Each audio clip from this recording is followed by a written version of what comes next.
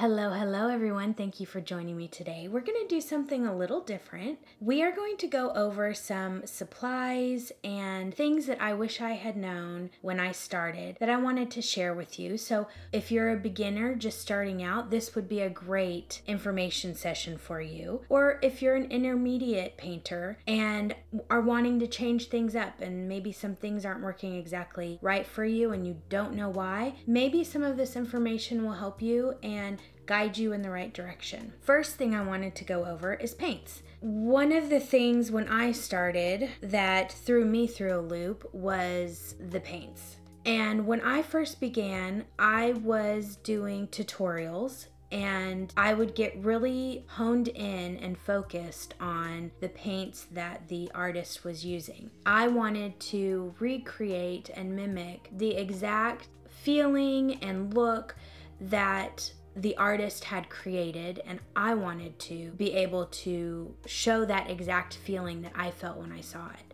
But what I wasn't realizing was that by being so exact on the colors, I was limiting myself in my color theory and therefore in my artistic expression. And it really stunts you when you don't have the freedom of making your own colors, because that artist has created the color theory of that piece. And that is one of the reasons why it draws you in, is because you see all of the complementary colors working together, and you might not necessarily realize that that's exactly what's happening. By starting out with tubes of primary colors, you're able to create your own shades, your own values, your own colors. And when there isn't a color available to you right off the bat when you're doing a tutorial, you have the know-how and the confidence and the artistic expression to make your own colors and to say, I don't have that color, but let's look at using a color that is somewhat like it. And the beauty of the tube paints is that they might seem a little bit more expensive. I haven't done the exact cost analysis of them. An intermediate tube, so a non-student grade tube, is going to run you probably $5 a tube. And so it might seem like a lot when you're starting out with 3 tubes at $15 when you probably can go buy a pan set with more than 3 colors for $15. But these colors will last you forever. Even when they harden just like this on your palette, they're still going to be usable. Here's an example of a couple in particular that have just hardened here on my palette. And I can re-wet those anytime and use them. So they don't go bad once you take them out of the tube. They're there forever. So color mixing using tubes and not pan sets, I highly recommend. If it's in your budget to do more than 3, then I would go with different shades of primary colors.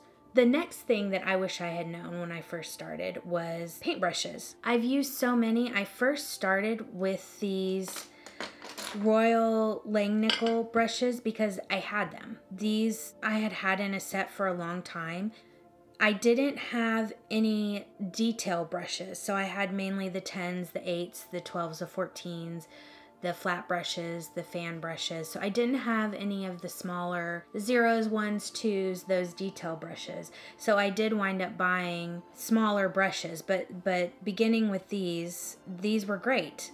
And this is a relatively beginner-friendly, inexpensive brand. You can find these in a lot of places. They're cost-effective and they hold up really well. I mean, this brush, now granted I haven't been using it for a decade, but I've probably had it for a decade. The sizes that I would start with are really big ones, you know, a 10 or a 12, and then I would go to a large, meaning an 8 or a 10, a medium, meaning a 6 or a 4, and then a small, meaning a 2, a 0, and then I like the detailed work, so I even have a 2/10. And they go smaller than this. So this might seem like a really small brush, but they go smaller. So the outlying brushes that would also be good to have, but maybe once you've been painting for a while, are like the boar bristle brushes, the ones that you can create the stippling with, the fan brushes, the angled brushes. Those are going to be ones that maybe when you're wanting a certain look for a flower or a card, then you can go out and get those. But I think basically a large, a medium, a small, and an extra small are really good brushes to start out with. And then the other important supply that I wish I knew a little bit more about was paper. And everyone always says that good paper really matters. And you know vaguely what that means because you know that copy paper isn't going to work. You know that sketch paper is going to be hard to use. So you know you need a watercolor paper, but watercolor paper in and of itself is a higher quality paper. So to buy a watercolor paper and have it be not a good paper was kind of hard for me to wrap my head around until I started using them all. The ones that I have here are just papers that I have in my studio that I've kind of gone through just to try and test.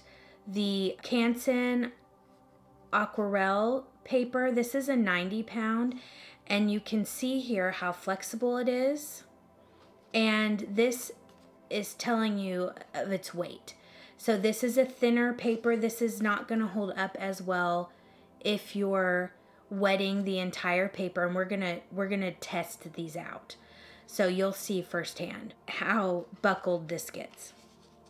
And we're also gonna take a look at them in reference to the colors and how well they hold up in that way. So this is a Canson cold pressed 140 pound paper, and you can already tell how less of a bend it has. It's thicker. It still is a very smooth front for a cold press. If you think of the difference between hot press and cold press, it is just like you would think. If you hot press something, it's going to be very smooth, like ironing a shirt.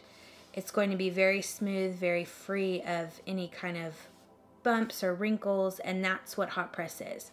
Cold press has a tooth to it, and even the different sides are a little bit different on some of them. This is the Stonehenge 140 pound cold press paper, and I've kind of put these in order of what I would consider them to be lowest to highest quality as far as denseness and what I look for in how the paper holds up with the paint.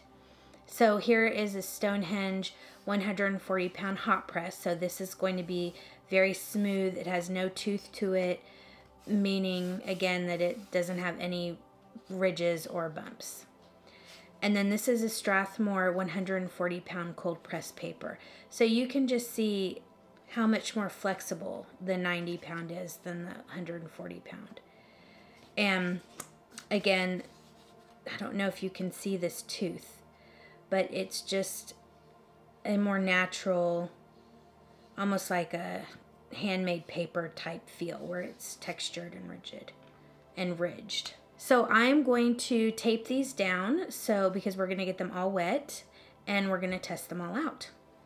Okay, so to begin, I'm going to try and do a galaxy type scene.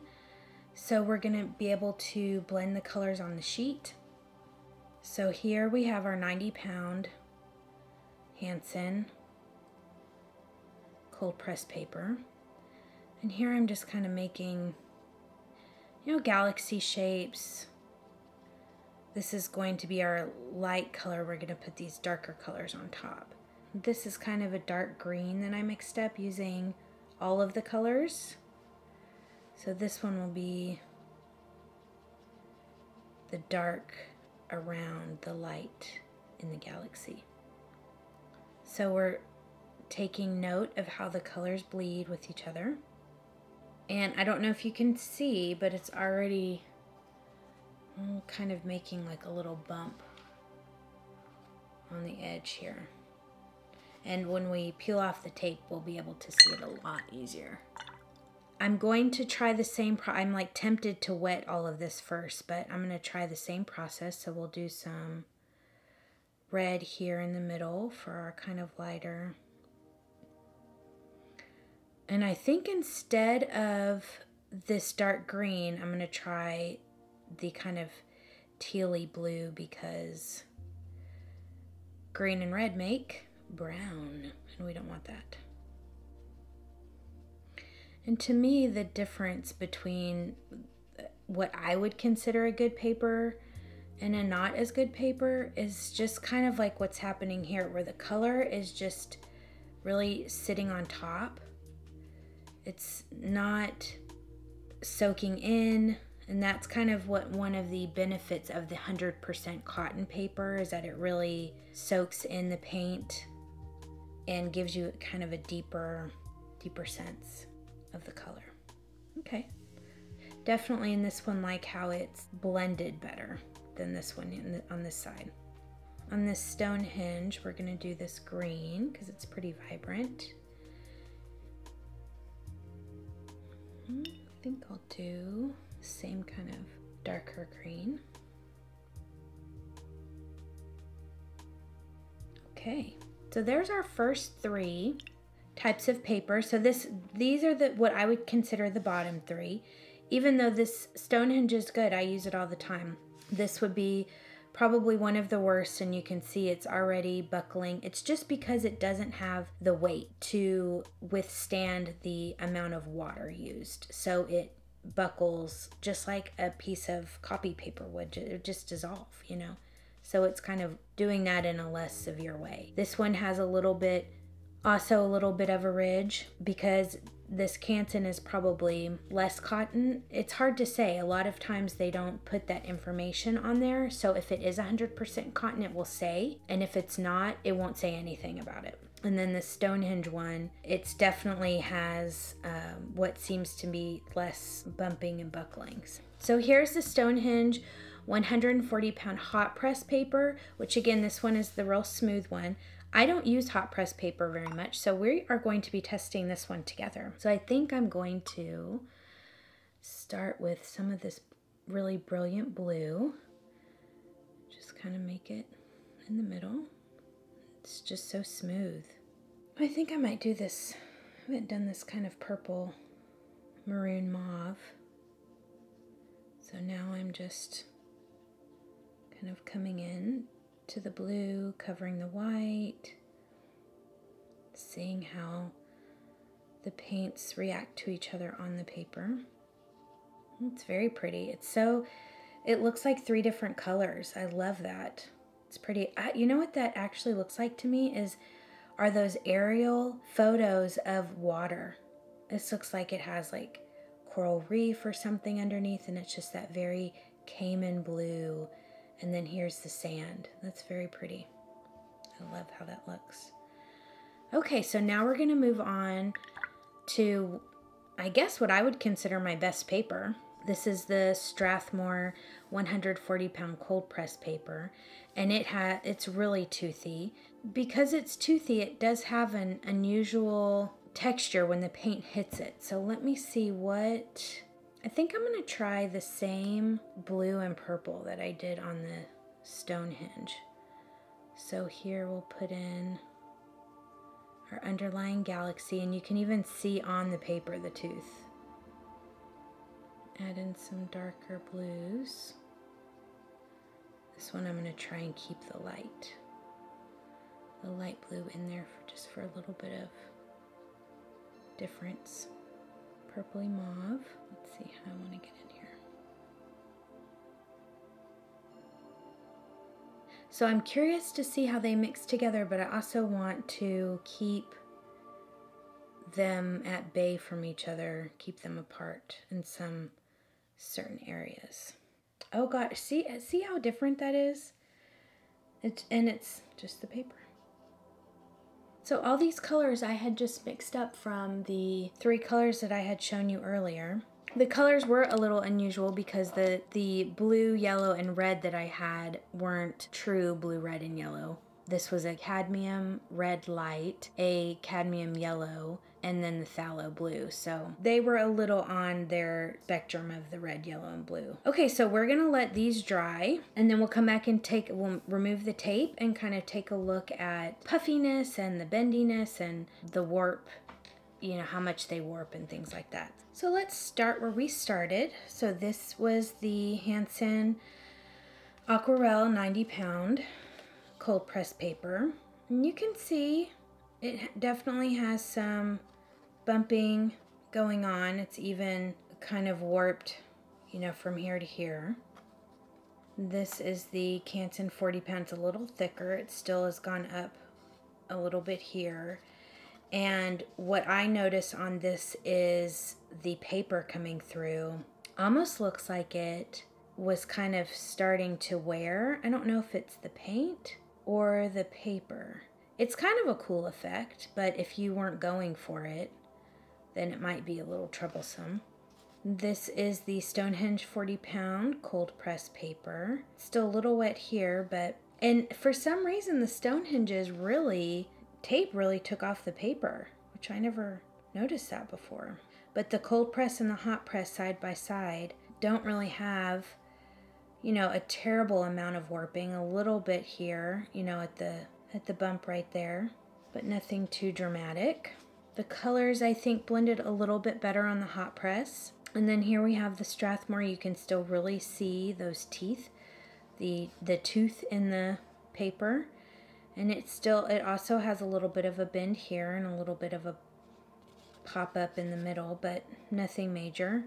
So all in all, you can see it really is about your preference, what you're going for, and the aesthetic that you find pleasing. I use all of these papers all of the time. If I know I'm going to have a fully wet piece, then I will choose a heavier duty paper just to help me out in the process. But generally for the types of things I do, the cards that I make, you know, sometimes I'm not using a lot of water with my paint, and so the bumpiness here isn't gonna work, you know, isn't gonna matter for me.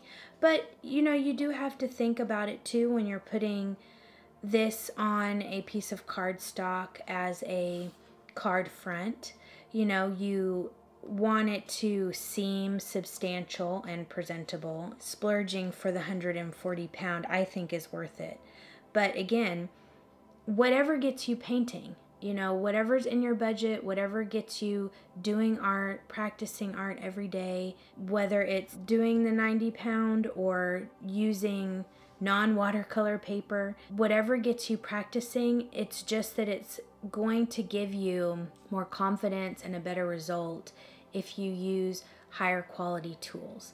So my recommendation is to buy a few high quality things instead of buying a bunch of inexpensive things that wind up not working out for you, and you wind up spending the same amount of money that you would have if you had just invested in the right tool for the job to begin with. So I hope this helped. I enjoyed being with y'all tonight.